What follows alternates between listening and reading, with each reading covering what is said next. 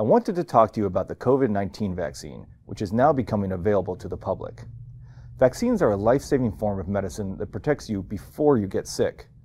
But there is a lot of misinformation about how they work or what effects they can have. Vaccines are made from weakened versions of a disease that cannot hurt you. In the case of the COVID vaccines, new technology has been used to help make them faster than ever before. But while the research was done quickly, all of these vaccines had to undergo large research studies involving tens of thousands of people before they were labeled as safe to use. The COVID vaccines had to go through the same processes as every other kind of medicine. To be blunt, vaccines are overwhelmingly safe and effective.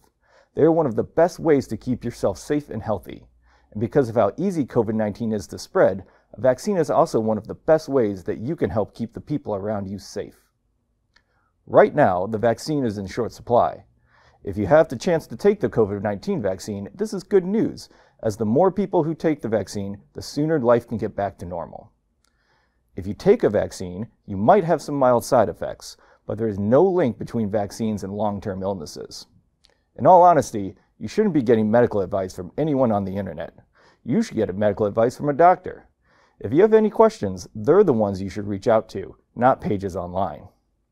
There's a lot of misinformation on the internet, but your doctor cares about your health, just like we care about your health. But they have more training than we do, so again, we suggest that you speak to one of them. But please, don't be afraid of getting a vaccine because of some of the misinformation that you see online.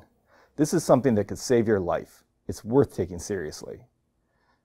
Thank you for taking a few minutes to listen, and we hope that you and your loved ones are staying healthy and safe until we're able to open our classrooms again.